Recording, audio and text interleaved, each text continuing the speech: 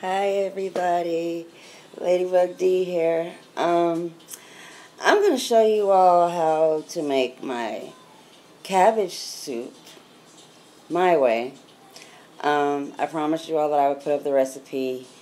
Last time I just let y'all look at it, but now I'm going to actually let y'all watch me make it. These are all of the ingredients. Celery, cabbage, bell peppers, cucumber, carrots,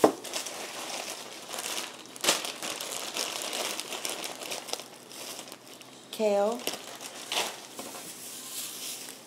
fresh ginger, and fresh garlic. Everything is fresh. And this time I'm going to use some bok choy. So we're going to get started. I'm not going to make you all watch me cut up everything. Also have, I don't even know if y'all can see, the seasonings that I use. Pink Himalayan salt, which has become very popular with me, and my cooking and my food. I'm using it literally in practically everything. I got a fresh one. I also put this in my bath water when I take baths. And mind you, it's the fresh ground black pepper, garlic and herb seasoning, regular black pepper, regular salt, my favorite, garlic sriracha, which is very good. It's hella good. It's the best I can say. Vegetable bouillon. I don't use just regular water, which is a mistake that I made the first time that I made it. Watching the other videos is they used just regular water and seasoning.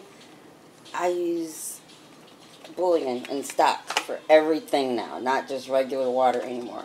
I also use a little bit of combo seasoning, which has different seasonings in it: salt, garlic, onion, cumin, sugar, pepper, oregano, and parsley, and a little bit of meat seasoning, just a little bit of meat flavor, which has salt, MSG, sugar, onion, garlic, vegetable shortening, so on and so forth, and 2 cans